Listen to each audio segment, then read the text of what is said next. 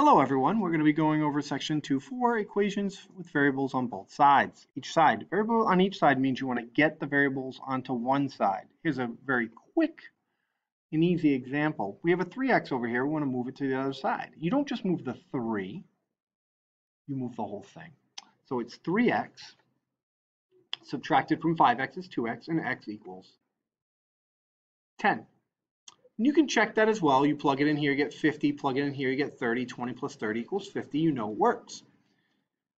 So variables on both sides. To solve an equation with the same variable on each side, first use the addition or the subtraction property of equality to write equivalent equation that has the variable on one side of the equation, then solve it. So let's go over it. So for this one,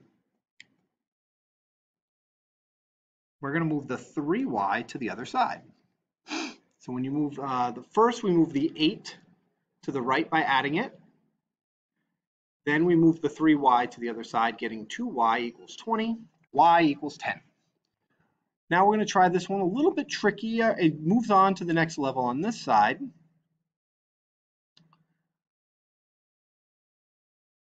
I wanted to show you, before we try it, we're not going to solve this one. We're going to I'll cross it out. I don't want you to worry about that just yet. I want you to look. The question is whether the variable is solved on the left, which is on this side, or the right on this side. Does it change the answer? And I want to show you, this one becomes negative 20 over negative 2, which is 10. So if you notice, no matter if you solve for the variable on the left or the variable on the right, you get the same answer.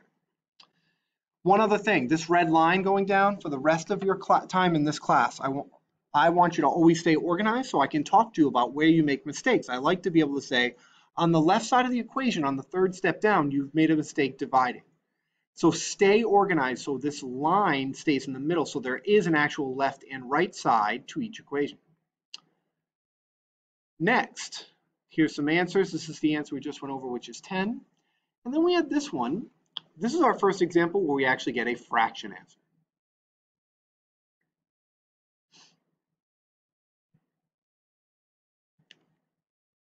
Number 4, n equals 10. And number 5, when you're moving the decimals, we actually get negative 1.